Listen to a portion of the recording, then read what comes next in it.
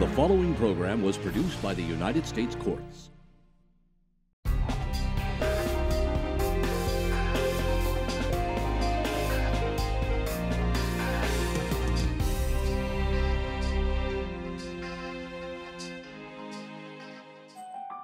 There were many times where I thought I didn't have enough money for food, I wasn't going to get the A in the class that I needed to get, but I just kept thinking about the end goal of wanting to become a lawyer and wanting to make a difference in someone's life.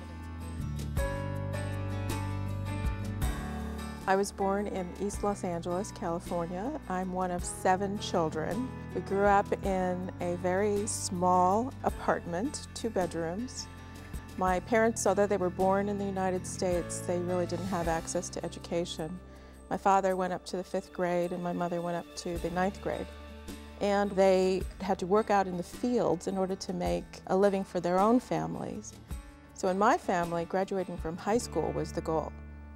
When I went into high school, I took the SATs not even knowing what it was. I knew that everybody else was taking them.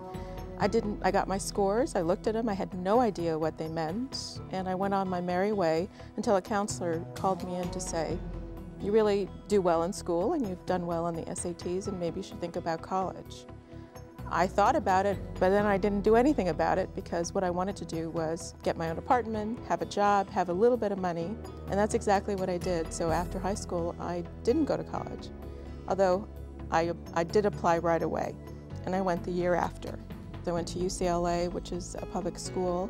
I lived on my own. I had a job throughout. I supported myself.